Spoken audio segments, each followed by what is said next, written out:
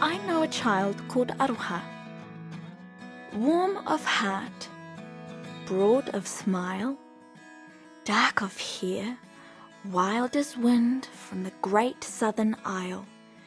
She runs through the long grass, skips in the leaves that waltz with the wind through the bare autumn trees.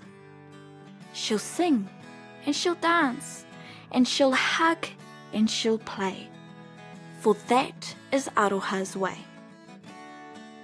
But now and then, Aroha feels troubled, all alone, small and meek, sometimes frozen with fear, too frightened to speak. When her belly tumbles with butterfly wings, or she's held fast where she stands by invisible strings, or that little voice whispers, Aroha's no good, or another voice says she shouldn't, or should. Aroha knows what to do.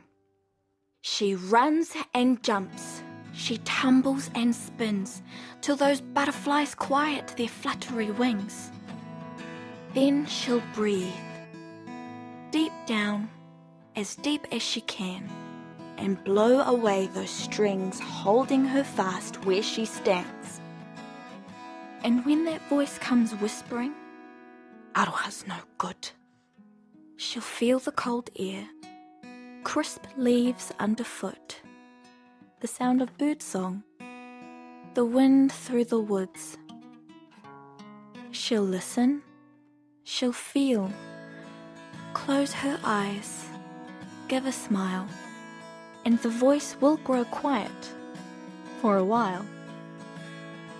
And if that voice says that she shouldn't or should, when she's stuck at the fork in the road through the woods, she'll share her troubles, she'll talk, she'll find her way home.